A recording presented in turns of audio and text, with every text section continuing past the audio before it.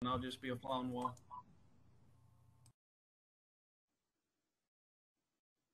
All right. Can you see can you see my PowerPoint up?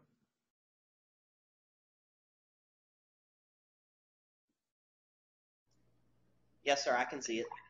Okay. Well, I'm gonna jump in then and see if we can get going here. Looks Okay, good. we're ready. Yes, sir. Okay. So I did have a question, Eric. We're gonna have to edit this part out, but I did have a question. So do you see me also in my camera and my PowerPoint, or do you just see my PowerPoint? Personally, I see you on a small screen and I see the PowerPoint, but sometimes the recorder, I don't know what the recording will look like. Okay, well, I'll assume that you can see both then. I believe the recording catches the PowerPoint. From the ones I've seen, there's always something on the screen.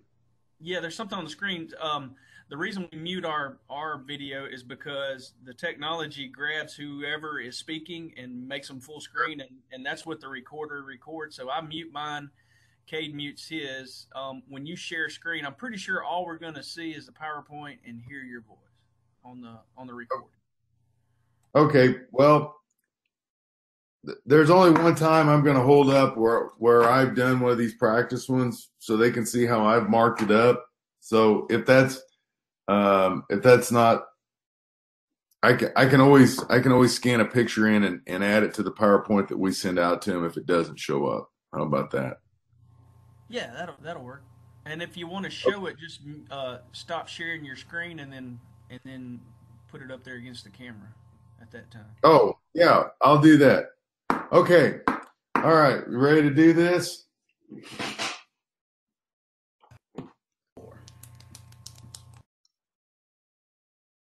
All right, here we go. 5, 4, 3, 2, 1. This is the webinar for the Louisiana State FFA Food Science Contest. This is specifically the one for product development. Just a little bit of background. I have to tell you, when I came out of college, I knew absolutely nothing about food science. I did know some meat stuff, but I didn't know anything about food science. And now today, this is product development is probably, if I had one single unit, that this was the one thing that I could say is my favorite thing to teach. The 2 or 3 weeks I spent with my freshmen on product development is probably the thing that I just have a blast with every year. So here are the parts of the competition. Actually, the 6 parts. Going to have the product development, which is what this webinar video is going to be all about. The general knowledge exam, food safety pictures, customer complaint letters, the triangle test, and aromas. Okay, so let's jump into product development. You need to read the scenario carefully, and I can't emphasize that enough. Read the scenario carefully. Every time we've come out of a national competition, I've had our kids miss something. There was something that was in the reading that they missed. And so read it carefully. Who's your target market? What are you trying to sell? Where in the grocery store, convenience store are you going to find this product? Why are you choosing the ingredients you are? You need to make decisions. So who's your target market? Why do you need to know that? Because that's going to be your advertising. Go just walk through the cereal aisle of the grocery store and tell me, or tell yourself, tell someone, just go walk through there and look to see what are the different advertisements on the front of those boxes. I know Frosted Flakes have a much different advertisement on the front than, say, Special K, which is another type of cornflakes. So go check it out. Go look at it. Students need to have an idea about marketing, because we're going to talk about what the law says. What are the requirements on that box, in the front of that box? But you got to hit those, obviously, but you also have to have know how to market that product, because you're not going to put Tony the Tiger on a product you're trying to market to 30-year-olds or grandparents. You're not going to put a health statement, generally speaking, on a kid's cereal. So who's your target market? Who are you trying to get to? What are you trying to sell?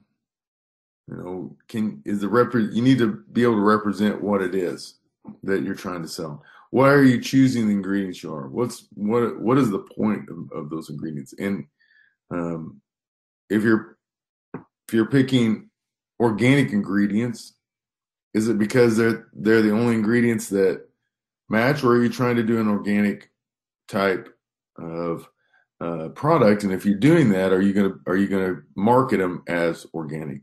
Making decisions. This one is, students really need to make decisions. You need to settle it, and you need to move on. A lot of times in product development, there's no right or wrong answer per se, but you need to make those decisions, and you need to be able to defend what you've done. Read the scenario carefully, very carefully. So let's talk about labeling. So you need to know the law, but labeling, there are two things. Two things that you have to know. There is the principal display panel, or the PDP. The PDP requires to have two things on it: the statement of identity and the net weight. The only two things that have to be there. We're going to talk about some of the things that go on with that, but the principal display panel just has to have, the law says you have to have two things on there: statement of identity and the net weight. So what's all the rest of the box used for?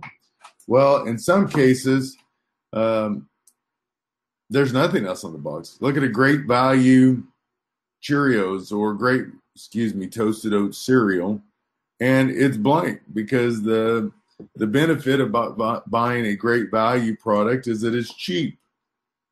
But most of the time they use that for marketing.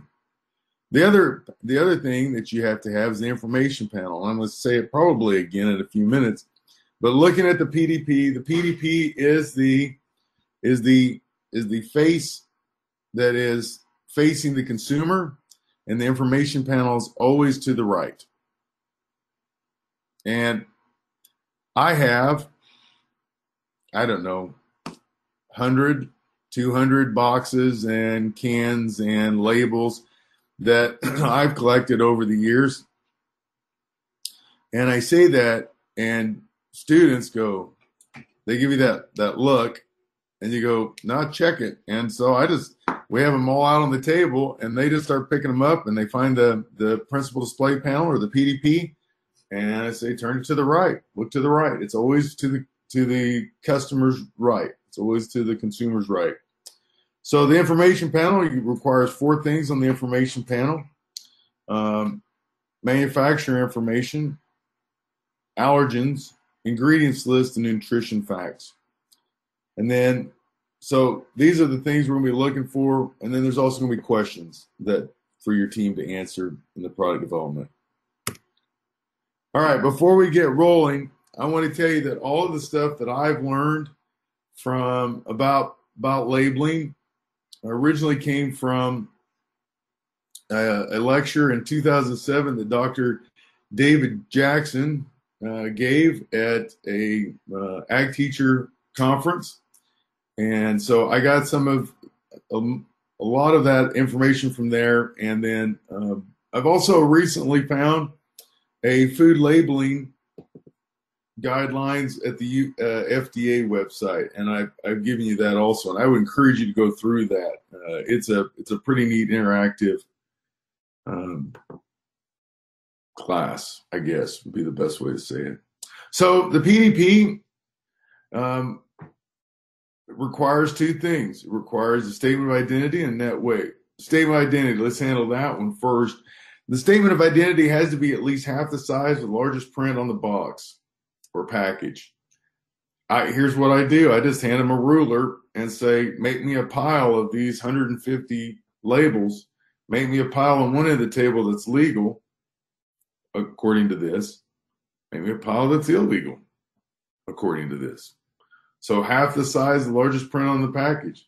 So the statement identity, let's take Cheerios, for example. And Cheerios is kind of a funny one, so I'm going to keep coming back to it. But Cheerios is the example for Cheerios is Cheerios is not the statement of identity. That's the brand name. That's the product name.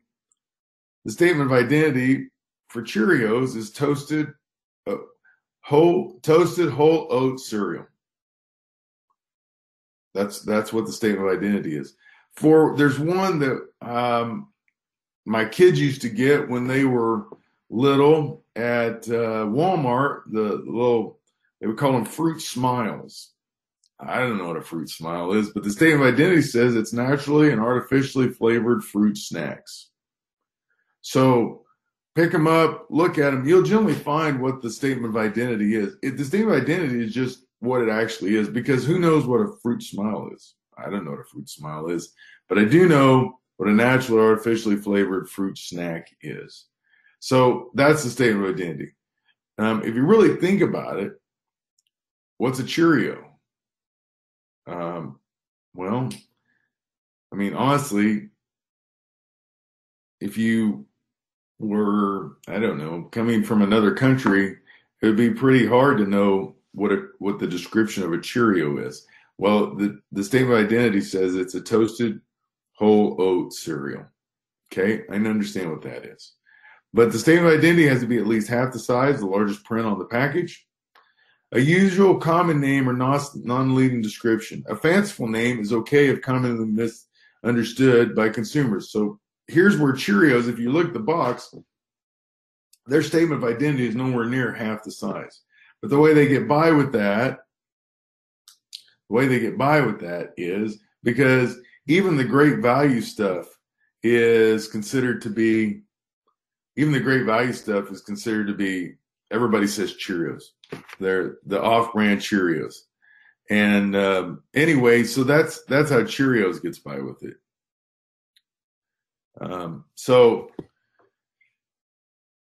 But generally speaking, you can't use a fanciful name.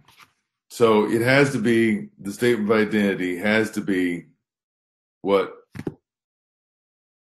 it is, toasted whole grain oat cereal. Can't use a new name if a common name is available.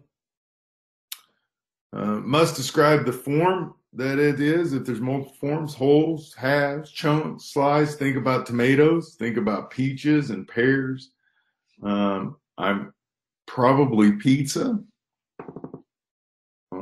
So the statement of identity must describe the form if there's multiple forms available. And you must have the word imitation if it resembles another food, but otherwise nutritionally inferior. So if it contains a lesser amount of essential nutrients.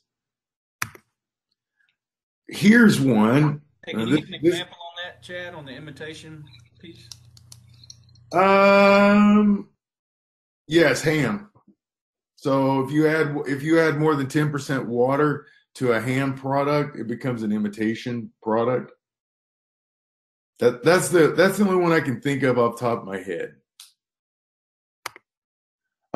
Juices are handled very specially. And here's the question I always ask my high school students: who's using juices? Who's drinking juices? And they think, and they think, and they think, and they think, and they come up with little kids. That's right. Yes, absolutely, positively. So if it has the appearance of juice, if it looks like juice, there's only one way you can label it as juice. If it's 100% juice. If it's not 100% juice, then you have to use another term. You cannot say juice. So you can use beverage, you can use drink, you can use cocktail, you can use diluted. The only way you can use juice is if it is 100% juice. And I will tell you, juicy juice is 100% juice. And so I have one of those in my collection of things for students to see that. But I also have Sunny D. Sunny D is not a juice. It may have some juice in it, but it's not a juice. It has to be 100% to be called a juice. It is, if I believe, it is called a juice-like drink. That would cover the statement of identity. An orange juice drink. You can't, an orange drink. You go pick up some of those that are, you're wondering, that kind of looks like a juice. And it'll have drink, beverage. It will not have juice on the front of any of those. If it looks like a juice, you have to declare the percent of juice in it. And it needs to be near the top of the PDP. What does look like mean? I mean, is Gatorade look like a juice? Well, look like means it has because of a label statement or appearance or flavor or pictures on the label. That's what it look like. But this is one that they don't mess around with.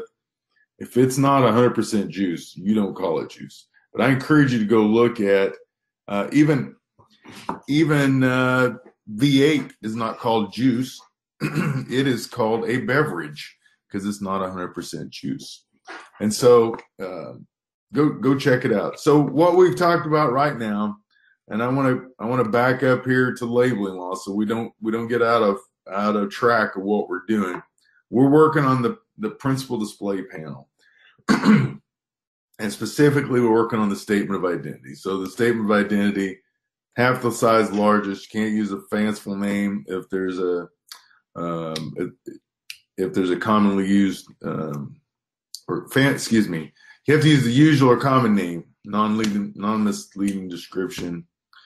Describe the form, and you can't use juice unless it's 100% juice. Net weight statement. So this is the second part. There are two things that are required on the PDP. The statement of identity is one. The net weight statement is the second one. It has to be in the bottom 30% of the PDP. And I just tell my students, just pick up these boxes and labels and go see if you can find them somewhere outside of the bottom 30%.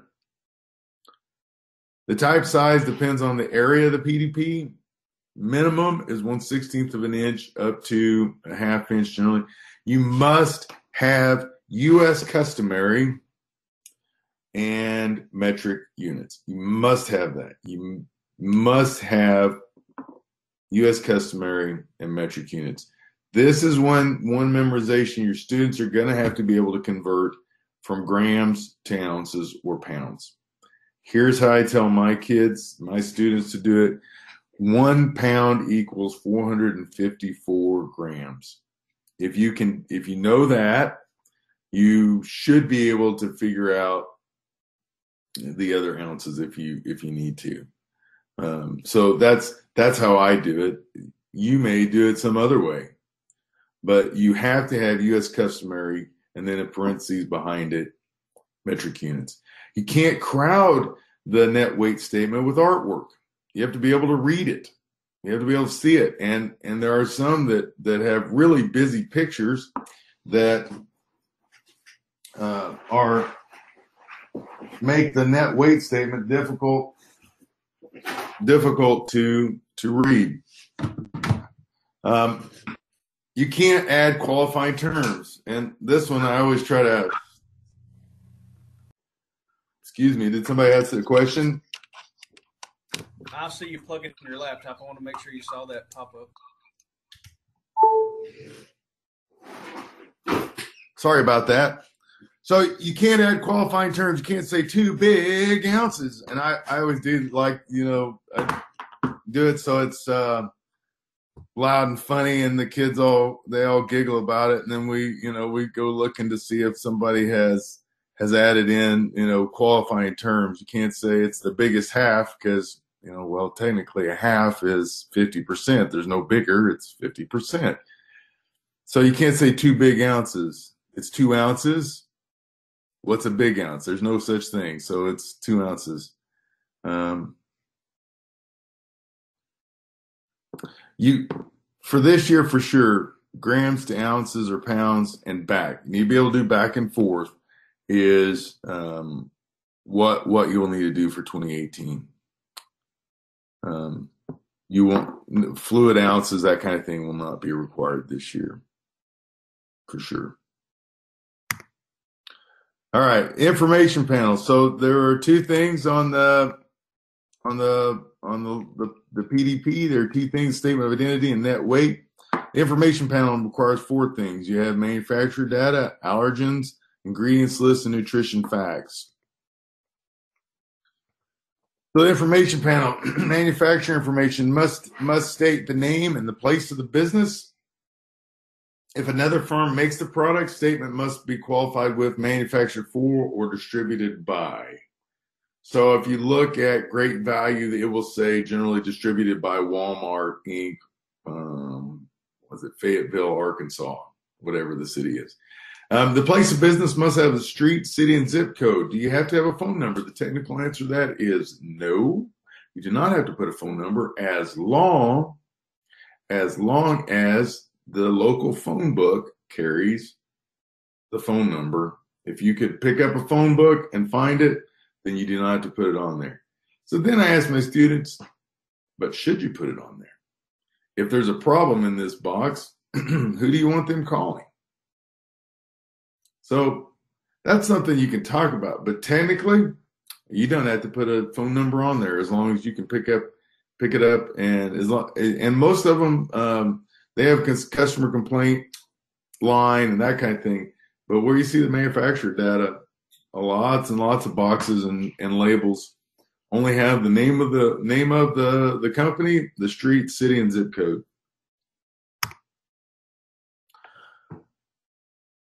The information panel. So there are four things. The first one was manufacturer data. The second was allergen labeling. The Food Allergen Labeling Consumer Protection Act of 2004 is one of the things. Here's how important these things are. Some of these are deadly, in all honesty. So a story was told to me by a food scientist out of the University of Nebraska-Lincoln, and they told the story that a couple was engaged to be married. One of them had a peanut allergy. The one that had the peanut allergy went on business somewhere, flew somewhere, and the morning they were to fly back, their fiance ate a Snickers. 8 o'clock in the morning. It was very early. 12 hours later, they picked up the person with the peanut allergy, and the one that had eaten the Snickers kissed their fiance, and their fiance died in the airport of anaphylactic shock. How important are food allergies? People die from. You have to put it on there. You have to let them know that it's there. You can have a may contain statement if the ingredient doesn't specify it. If you go look at candy bars, a lot of times you will see this product was made in a facility that handles or uses, and it may say peanuts, tree nuts, may give the specific tree nut. So if there are specific tree nuts in there, then you have to say which ones there are: almonds, pecans, coconuts, walnuts, the type of fish that's in it, the type of crustacean or shellfish in it. Those things all have to be declared. You have to make sure that they know it. The funny one to me is coconuts. I always have to, when I tell my freshmen, let's name some tree nuts, they get the pecans, they get the almonds. But I say, what about coconuts? And they look at me funny because coconuts are almost treated as a fruit, I guess. And so they kind of look funny, and then they go, oh, okay. So anyway, peanuts the number one food allergen in the United States. Got to declare it. Information panel. So we've talked about manufacturer data. We've talked about allergens, information panel, the ingredient list. The ingredient list is on there in a very specific way. It is descending order by weight, not by volume, by weight. Which one's the heaviest? Descending order by weight. The type size is at least 1/16 of an inch for the lowercase o, and I'm a ruler. Go measure stuff.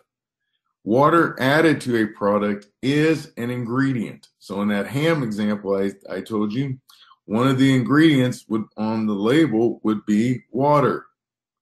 You have to use common names like sugar. Don't use sucrose.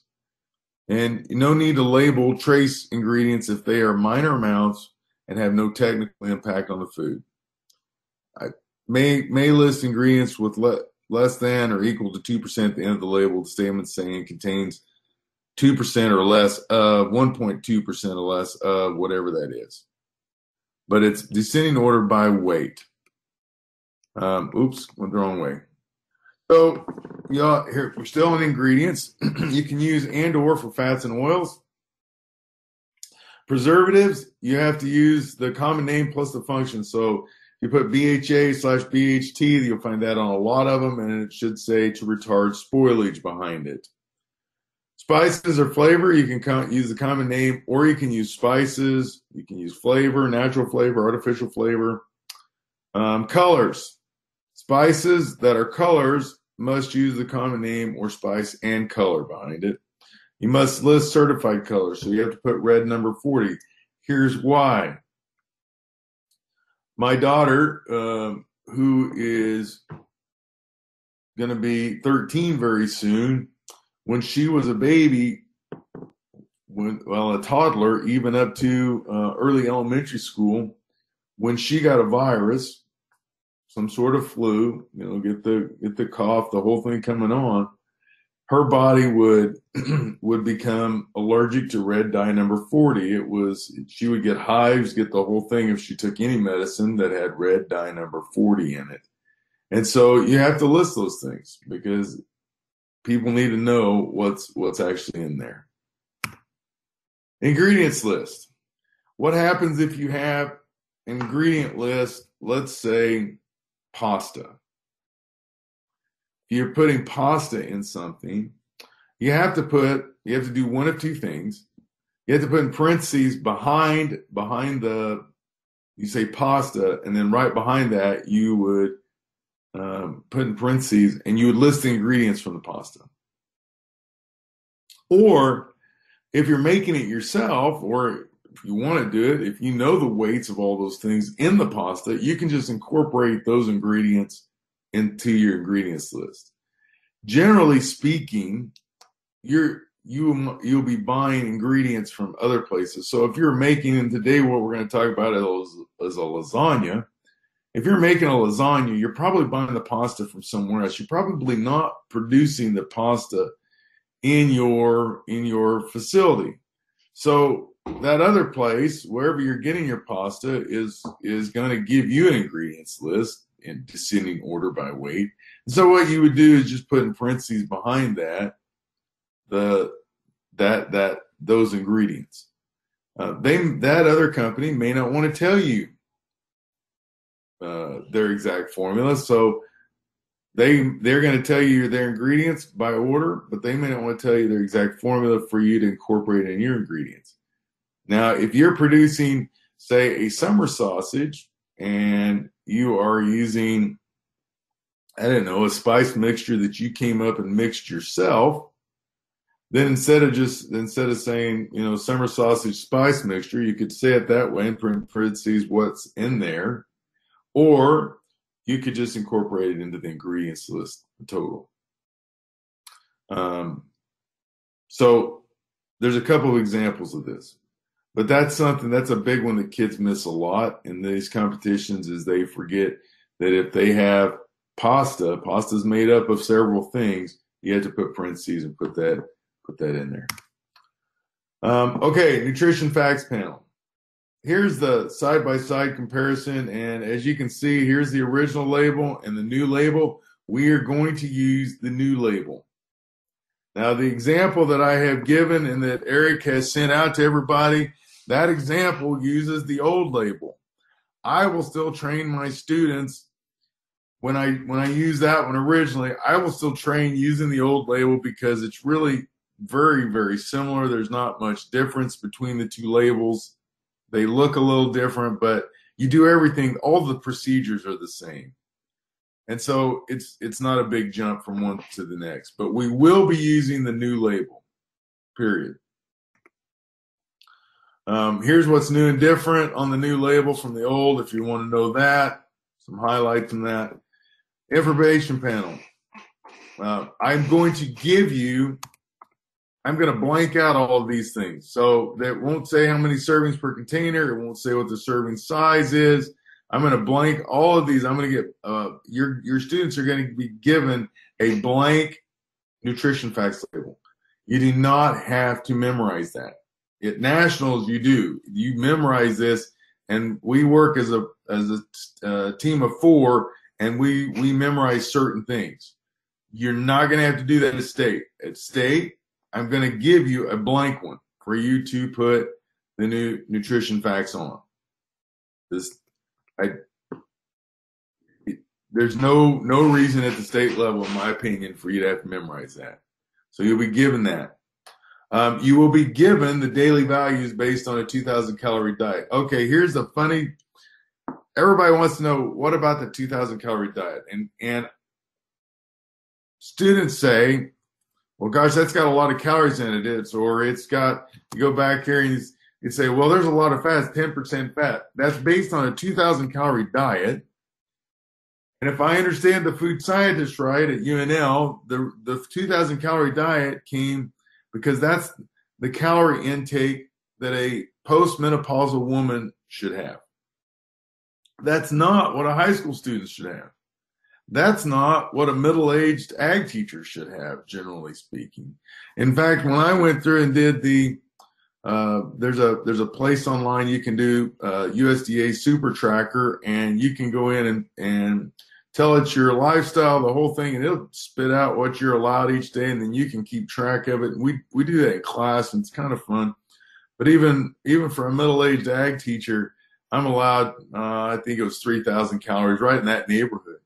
Some of our high school students who are very active in sports and stuff, they may need 4,000 calories a day to keep up their body. And so that daily values are all based off of postmenopausal women, because they have the lowest caloric intake needs. And so that's why we do it. I will expect students to fill out the nutrition facts panel. So we're going to give them the nutrition facts, give them the daily values, then they will be able to fill it out. There are some things that need to be in metric terms and percentages, and some things need to be only one. Now, I'm going to give them this blank, but as you can see, here's the metric terms, here's the percentages. But you get down to protein, well, you get down to total sugars, and it's only in metric, no percentages. You get down to protein, and it's only metric, no percentages. You get down to vitamin D. Anyway, here's you need to know which ones require you to have the percents, and which ones just require you to have the metric values. That is the one thing you're going to have to learn. Okay, so calculations can come to you in either per gram basis or per 100 grams. Generally speaking, we see it on a per 100 grams basis.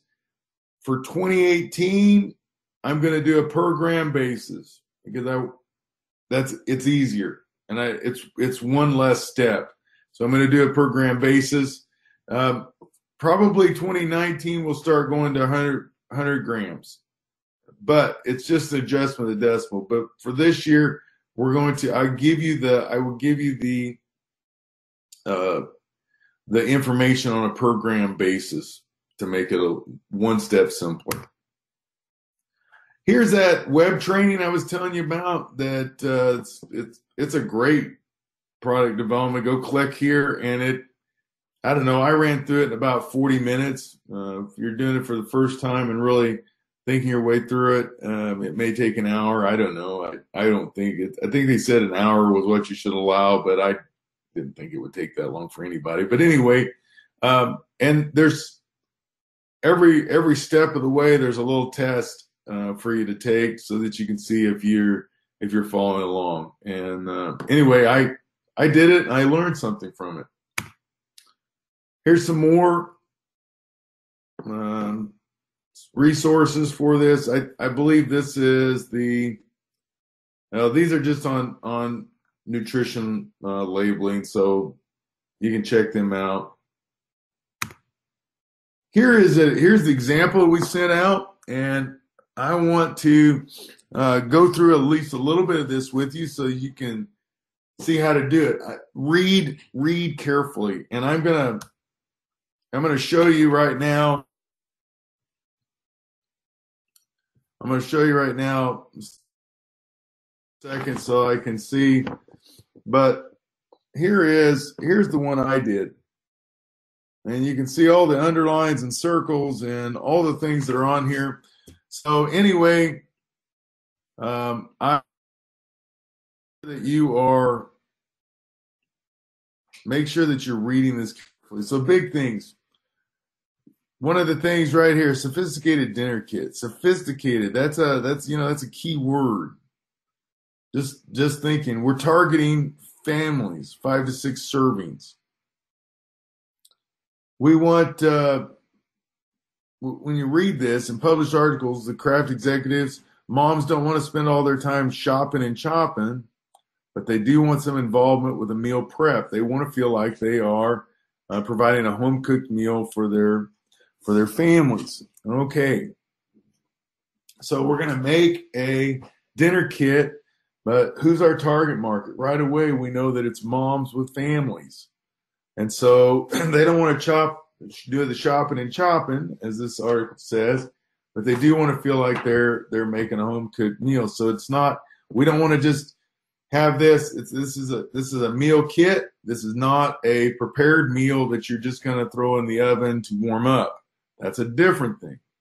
This is a fresh prep dinner kit. So we want to include a unique feature, which means including meat. This is how we're going to differentiate these. We want about 45 minutes of prep time, some preparation required. We want it to be a family meal and fresh ingredients. Okay, so goodness, I gotta get my hands on the wrong thing. All right, so then you will need to decide if you're going to package. The choice in this particular product development is raw or cooked ground beef. That's it. There's no real right answer, but you need to work your way through talking about this, because there's real advantages to cooked ground beef in there. The big advantage is safety. You're going to have a safe product. There's huge disadvantages. You're going to have that warmed over flavor that you get, some of that oxidized flavor that you're going to get if you rewarm them. And then raw, great advantage is that it tastes fresh. Real disadvantage is it's going to be a safety issue. We all know that. We're all worried about E. coli 157H7. And so anyway, we want to we want to make this decision. How are we going to do this? I will tell you, honest to goodness, as we're working our way through this with my freshmen, we will spend one whole class period talking this over, and then we just vote, because some of them will never come off their position. And I've done this for so long, I just play devil's advocate to whatever position they take. I take the opposite. Just and it's great to make them think their way through this. So I tell them there's no right answer, but you sure better be able to defend yourself. And so there are advantages, disadvantages to both. Serving size, your serving size should be 235 grams with 6 servings per box. That turns out to be 1,410 grams total. So now we already know what our net weight is. Ding, ding, ding. I see my serving size, 235 grams, 6 servings per box. I just brought out here in the corner that my net weight for this box is going to be 1,410 grams. I'm not even going to worry about converting it yet. I'll get there. When I do, whoever's working the PDP and putting that together, we'll get there. But I already know that. Then we're going to create an appropriate PDP and an appropriate information panel. We're going to include all required elements, and we're going to, oh, goodness. We're going to also put the marketing and promotional elements. Use, in this case, use the materials that assist you in your efforts. Okay, so nutrition facts. Make sure you show your math. If we can figure out your math, you'll get some points. In addition, you're going to have a sketch of the PDP and the information panel. I want to know that your students understand where the information panel goes. So this is a 3D drawing of a box. You're going to put PDP on one side, and you're going to point to where the information panel should go. Your PDP should clearly communicate the nature of the product and its advantages, and then again do the sketch. And so I've done a lot of underlining here, making sure I don't miss something. Then you're going to answer the following questions. So there'll be 2 questions. And explain the rationale behind your selection, either raw or cooked ground beef, and identify what issues. Safety, shelf life, product quality are associated with your choice. What kind of special packaging? Oh, this is when I come up. I tell them, think about your packaging. How are you going to package this? To jump forward into it, you're going to definitely have to package the ground beef separately from the other things. You're going to have to put it in a separate container inside the package. Or if you're using like a hard, rigid plastic container inside the package, then you need a separate compartment that's sealed off from the rest of it. Identify the safety concerns you need to address, and then procurement of the raw ingredients. How do I know I'm getting good ingredients? In the processing or packaging of this product, and in the distribution or sale of this product. So each team is going to submit a PDP drawing. Each team is going to submit an information panel drawing. And we will give you the nutrition fact sheet. Each is going to submit a diagram of the package that shows where you would put the PDP and the information panel, and then you're going to answer questions. So each team is going to do 4 things, those 4 things. And that's what we're going to do at State this year also. We're going to do those 4 things. So you're going to have to submit a drawing. We will give you paper. Eric and I have already talked, and we're going to give you markers and colored pencils, rulers. So no stencils. It'll have to be freehanded. And it's pretty impressive, some of the artwork that goes on there, but I have no artistic ability. I screw up stickmen, so it's not about the art to me. It's about the ideas. I understand that not everybody's a graphic artist. So what I want to know is your ideas. Use the colors. Make it colorful. Make it look nice. I'm going to understand that you're not a professional artist. Some of you may have professional artists or kids that may be as good as a professional artist. Great.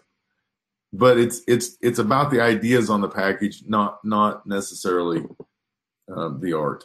But they should use the colored pencils and markers and things so that it looks nice. So let's talk about these. And this is going to be similar. At Nationals, they give you a sheet that says per 100 grams. You have to decide you have to build the product. You have to decide what's going in the product. You weigh it out. You do the whole thing. We're not going to do that. That's too much. So what we're going to do is I'm going to give you the percentages, and it may be like this, or it may be I give you several different products, and you have to put together different products to make it, and then you'll do the ingredients out of that. But it's going to be very similar to this. If your students can do this, they'll be able to handle what we're doing this year at state. So in this case, they've given us by weight the percent of every one of our ingredients. And so the ground beef is going to be 17%. Now, in this instance, we're going to use we'll use raw because that's what the answer here is showing. But so it's 17% ground beef. So this is a math lesson. You have to move your decimal over 2 places. Take it, time your serving size. Here's your serving size. Take it times your serving size. And so you end up with, and I have them right in this column right here or over here, how much each one is. And this one is going to be, the weight is 39.95 grams. And so you're going to write that here or in here. Then you're going to go down, you're going to do you had to do basil up here. So you actually move this one over 2 places. So you take 235 times 0.00005, and basil ends up being 0.1175 grams. And you go through and you do all of these, and when you get to the bottom, you added all these up correctly, you should have 235 grams total. That's your check to make sure that you got that right.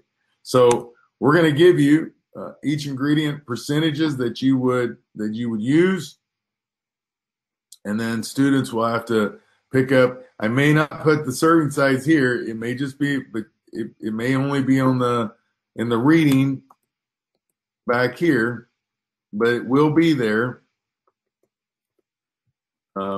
And so we're going to do this by serving because that's the way nutrition facts are done. So the next thing you would do is you would take that 39.95 grams, and you would take it times 39.95 grams times 2.54, and you would end up with 101 and 47 kilocalories. So here's the other thing you need to know about when we talk about calories. If you look on the packages, it's a capital C calories, which means kilocalories. So we're telling you what it is in calories, like on the package. So this product is going to be 101.47 calories per serving just in the raw ground beef. If you go down, you do the math on all these. Here's your weights. Do the multiplications. You come down here, and so you end up at 414 or 415. And this is what you would actually put on the package. So back here to one, you would put that 414 calories, amount per serving, 414, 415.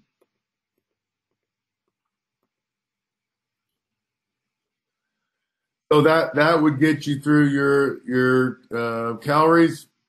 You would do the same thing. You would take this times the next nutrient, and you do them all. And the examples that I gave you have all the answers. It has the answers not only for the raw, it also has the answers for cooked. So you can do either or. Check that out. If you get lost in the math, send me an email and we'll try to figure out a time when we can talk about it. But it really is, you have to find the weight, your serving size, the percent of each one of those ingredients. So you have to find your weight in grams, and you take the kilocalories per 1 gram. You would take the total lipids or fats per 1 gram. So you would take this 39.95, take that times the lipid, and the lipid weight, or the lipids per gram. And some things are going to end up zero. Salt has no calories in it. Salt has no fat in it. So some things are going to end up zero. Anyway, you're going to do that all the way through until you find till you get to the end. Now, here's what that looked like on the raw ground beef, and you have all of this, so you can see it. But the information panel, all the required elements. Here's the ingredients list. Here's the nutrition facts. and here's all the things that they would have that they had to do at that point. Couple of things we talked about in the last one. HACCP is an important thing. GMPs are important things to talk about. These are all things you can talk about with kids about processing. So anyway, this is product development in a nutshell. The product development rubric is going to look very, very similar to the rubric that is with the example that I gave you, and I will get that out so everybody can see it before the competition. But it is very, very similar to that. The one that's what I'm starting from is the one that you have, so you can see what it looks like. The one that you have is 300 points. This one will be 400 points, and there's a couple of things that I will make sure that are on there. And so anyway, that's what I'm looking at. If you have more questions, please send me an email. If we can't work it out on email, and some questions just it's not possible, we'll find time to talk on the phone or to do a Zoom meeting or do one of these meetings so that we can get it worked out. So anyway, that's product development in a nutshell. Again, it's one of my favorite things to do. And if you have questions, let me know. Chad, we have a product development. The Food Science CDE used to be a 2-day event at state, and now we're going to knock this out in 1 day. It starts on Tuesday of convention at 1 o'clock, and we have a session that starts at 5:30. So I'm a little ignorant on knowing all the rules. You have to forgive me. We're going to have about an hour to do this product development. Yes, you will have an hour to do it. And so we're going to split the teams in half. Half the teams will go do product development first, and the other half of the teams will go do the individual portions first. And then after an hour, we'll switch them. There's probably going to be about a 10-minute overlap there where we finish up with one. And so by the time we give instructions in product development, I'm allowing 10 minutes for that. The individual portions are going to have about 70 minutes to get through there. And so I think it's going to work out real slick. Your team should be more or less done 2.5 hours is what I want to have them done. And then we will open it up and let everybody come visit about it right after that. Okay, good. That was another thing because I know we want to use this as an opportunity to build our teams within our state, to build food science in the state, and so that review is going to be huge, and I know our teachers are looking forward to that. The product development you just showed us is a national level product development. There's a lot going on there. I'm not saying that the state level one will be watered down, but surely we won't have it won't be quite as complex, right? As far as the number of ingredients and can you give us a hint on or an idea of the differences from what we saw today and what that want to look like in June? So what I really believe it's going to be very similar. Okay. But I'm going to give you choices. I'm going to tell you that if you put something in, this is the percentage you're going to put it in. I'm not going to have you at nationals. At nationals, they don't even give you those percentages. All they do is say, here's the ingredients you can use, and here's how much those nutrients are per 100 grams of those ingredients. And so we are not going to do it that way. You're going to make choices, and I'm going to try to limit the choices to under 5. So 5 decisions. You may have to make 5, and then put your product together. I'm not even concerned so much with, did I put the right things together? It's like the raw versus cooked. I can defend either one of those. And I can go after either one of those. But what I care about is, can you defend yourself on it? What is your reasoning behind using, I don't know, raw? Why would you use raw? Why, my question immediately, if you're going to use raw, is we don't want to get anybody sick. How am I going to protect my company from sick? What is your reasoning? You're taking a chance with that raw ground beef. So what are you going to do to make sure that And why are you doing that? And the answer to that is, and this is something that just the answer to that is because moms want to do, they want to feel like they're cooking. That's one of the things we said in there, want to feel like they're cooking. So I need to cook that ground beef. Okay. Okay. I also want that fresh let's flavor. talk about that defense, because in our rules it says we have a 10-minute presentation. We have decided not to add that because of our shortness of time. So we're going to ask written questions with the team activity, and that'll count for the 10-minute presentation, right? So when you're saying defend, it'll be in the form of a written question. Right. It's going to be kind of open-ended questions. Tell me everything you know. Tell me why you did this. Mostly, I'm not trying to catch your students in why did you make that decision? No, I want to hear what your thought process was. Because a lot of this stuff, there's no right or wrong. I mean, look at the food products. Why did they make bacon pop? I don't know. That just sounds nasty to me. But there are people that drink it. So when I'm sitting in there and trying to make a decision, am I going to use maple bacon or am I going to use hickory smoked bacon? There's probably not an exact right answer on that. Probably you're going to have some sort of defense on, what were your thinking on this? What I really want to know is what your thinking was. I'm going to use those questions because, I mean, honestly, we make these decisions, we put the PDP together, and if you saw me draw something, you would go, do these things go together? So really, it's about, I'm just trying to explore what you're doing, why you did it. Yeah. Not necessarily right or wrong answers as long as you have good reasons for what you did. Okay, on the math, is there partial credit on the nutrition label? Absolutely. Okay. Oh gosh. And so I will tell you that here's how I organize my team. We have one person that's going to be the artist and do the drawings of the PDP.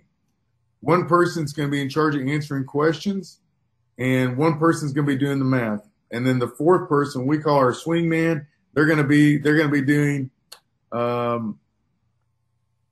going to jump in wherever they're needed. So if the person doing calculations gets behind, or they say, I'm not 100% sure, I need to spot check this, then they're going to jump in and they're going to spot check it. Okay. You and I have discussed this. I think we covered it in the webinar today, but we will not be putting ingredients together in a package. It'll all be on paper. That will be the product development. Yes. We're satisfied with that. Use the one that we've given you, that we're talking about, this lasagna one. Use it to train your team. If they can handle that one, and they understand the laws, and they understand what goes on a PDP, they know how to do a net weight statement, they understand statement of identity. So let's talk about lasagna. What's the statement of identity on that box? It should say something like a Italian beef lasagna or something like that. It needs to describe what's in there. So yes, it's going to be, make sure you know the things that's in the PowerPoint. Make sure they know the statement of identity, how to convert from that 400 or 1,410 grams into pounds and ounces, or just ounces, either one. Okay. It's kind of up to them how they do that. But yes, it's that they're going to turn 4 things in. They're going to turn in a PDP. They're going to turn in a information panel, including nutrition facts, but they will be given the nutrition facts panel. They're going to turn in a sketch of their package, and they're going to turn in their questions. And then all the other stuff they're going to turn in together. Now, my plan is, the review right after, I'll tell you some of the things we're looking for, but honestly, we won't have started grading that stuff, so that we won't get that back right away. But when we get done grading, my plan is to give you back not only the scenario, give you a blank copy of the scenario. My plan is to also give you back what your students did, so you can take that home and it's yours, and you can use that for a training aid. Okay, that's my plan. Just thinking like an ag teacher and watching the webinar, looking at the kilocalorie conversion, there were some decimal points there. It looks like information that you're going to be given, correct? So whenever you find the grams per serving, you multiply that times the calorie conversion. That I'm assuming that will be given information. Right. Okay. So the kilocalories per gram is given information. Okay, yes. Good. Teams need a ruler. Do we need a ruler per kid or a ruler per team? Ruler per team. So I'm hoping that when we do the I guess I was thinking that we're providing the pencils and the colored pencils and the colored markers, that we could provide rulers also.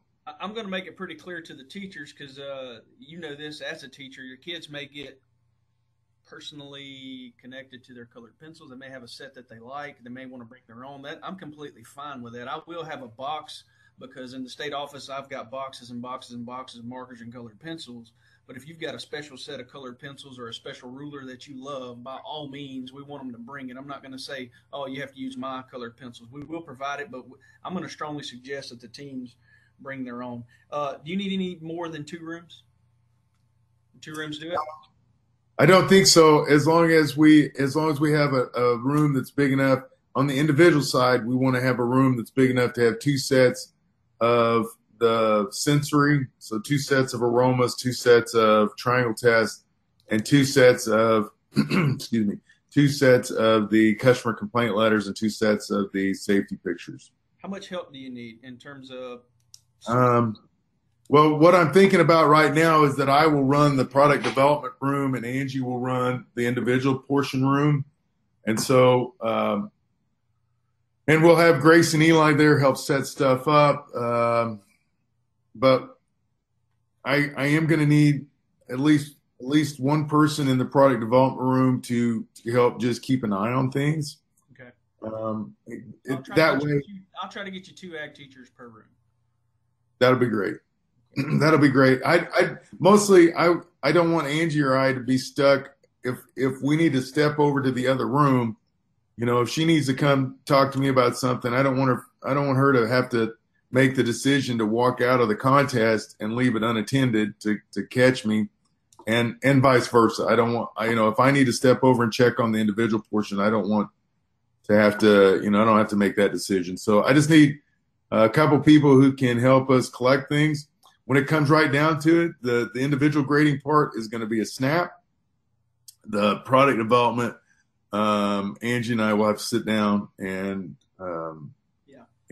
go through, and because it's it's 1 per team, but we'll go through that, and hopefully by my hope. Well, don't forget, I've got that one meeting. I've got my state contest committee meeting here in Nebraska that I'm going to video conference into. So I'm going to take a time out from grading and spend about an hour and a half on that, and then come back to it.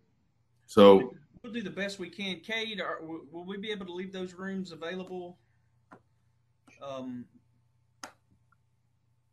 for that review, even if it runs into the pre-session time? Yeah, those rooms, we have nothing else. Let me look one more time, but I don't think we have anything scheduled to go in those rooms the rest of the day. Okay, so that won't be a problem, Jeff. Let me look before I promise you that. Hang on. Yeah, those rooms are open for the entire day. All right. Well, and I know this is going to be a learning experience this year. Yeah. I'm excited to do this. I don't know if you can tell by my videos, because they seem boring to me, but I get excited about this stuff. I love food science. Well, it's a wealth of knowledge. I'm learning a lot just by what you're presenting to us. It seems to a lot of information that in one package here with the labeling laws and the examples. I mean, to me, that's huge. That's one of the reasons we wanted to bring you in, because you have such a history, a long background in it, and you've been through it several times, and not only just the national FFA aspect, but the food science as a profession, as an industry. I mean, you dove way deeper into this than just a contest, and I know that about you just because we go way back, and that's really what I want. I mean, we want to build that industry. We'll hopefully build a curriculum. I know you're teaching it in your class. We may have some people teaching a little bit of food science across the state, but with this more structured CDE and a huge learning opportunity to bring back to our classrooms. That's the thing as the director of Ag Ed for me. I want to see us bring this back into our classrooms, not just place 10th at the national level in a contest. Right. And that's what I appreciate about it, and I'm looking forward to it. Thank you once again for taking time out of your day and losing your planning period to come in and help us with this. I know how precious that is to teachers, especially being May 3rd. I'm sure May 3rd Nebraska can't be much different than May 3rd in Louisiana when it comes to attention span and graduation season and whatnot. So I personally want to thank you for coming in and doing that. And I also challenge any of our teachers to reach out to this guy. If you're really training for this one and you've got a question, you get bogged down with some of this math. I know it may look intimidating to some, but there's got to be some out there that are gunning for this one. And if you have any questions, I guarantee this guy will do whatever he can to go out of his way to help you. And so that's absolutely true. And Dr. Smith, I got to show you. I wore my crops team sweater today. Just don't know if you can read that or not. See that? I wore just for agronomy guys right there. that's great. Just gotta mess, just gotta. Yeah. I'm going to call the IT department and try to get this thing edited before the weekend so we can have it posted. Chad, if you'll email me those resources, we'll get that out to our guys this weekend as well. Okay, so you've already sent out the product development scenario, the one that here that's already been sent out. I'm going to send you the PowerPoint immediately. Thanks a lot. So if there's questions, please let me know. Cade, you got any questions? I'm good. We're going to provide you whatever you need to put the event on, as long as I just get a supply list and setup list. That's what I need, and I'm good to go. I'm working on these aromas. I didn't get any feedback yet. Worst case scenario, can we go locally to the grocery store and get some aromas if we had? I know you don't want to ship yours or fly them in on your plane. Well, worst case scenario, I would bring a set with me. Okay, I think I'm going to be able to get a set. I've just got to make a phone call. I didn't get a response from email, but we're going to do what we can. And the lady in Oklahoma, I've got a list. If they don't, if the company doesn't want to do the aromas, there's a lady in Oklahoma that has them, and for $150 you get a whole set, and that's reasonable for what you get, I guess, in my opinion. So, if it's, I don't think it'll be a problem. We just gotta reach out to Ribus again and okay. I don't think I'll have the aromas here. Don't plan on. Hey, now another question. So Ribus, are they going to be there? They're going to have a rep at the contest? Kate, is Steve flying in? He's not going to be there. He's a past state officer from Louisiana who sponsored this for a couple years. David said he's out of the country, so he's not going to be at convention. But he has said that he will provide things like the aromas. We just got to get in touch with him. That might be why I hadn't got a response from him since he's out of the country. I sent him an email about it, but we'll keep working on that part. We've got almost exactly a month to get a set of aromas. I'm pretty sure we can pull that off. And we need those vials. I've got a list of things here, Kate. Here's what I've got, Chad. I got cotton balls. I need Kleenex. I need water. I need 24 droppers and amber vials. Yep. So they can't look at the colors of the aromas and judge it by color. So we'll work on that in the next month, and we'll I'm sure me and you will talk before then. But if not, have a good May and remainder of your school year and safe travels coming down. All right. Well, we'll see you on the 2nd, I believe, is when our airplane gets in. So hopefully we'll see you then. Thanks, guys. Thank you. Good meeting you. Nice to meet you also. Have a great day.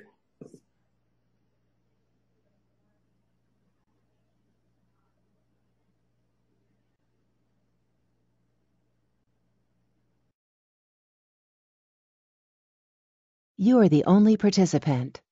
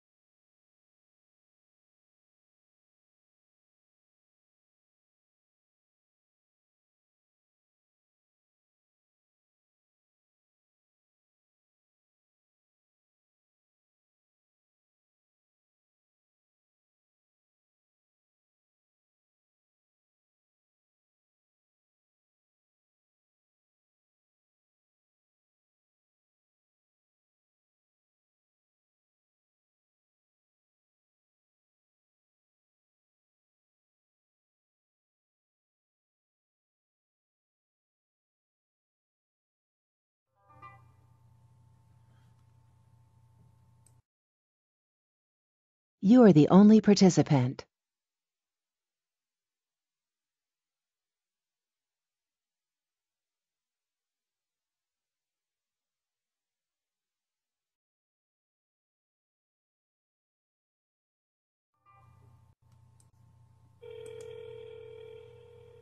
You have been disconnected from the meeting.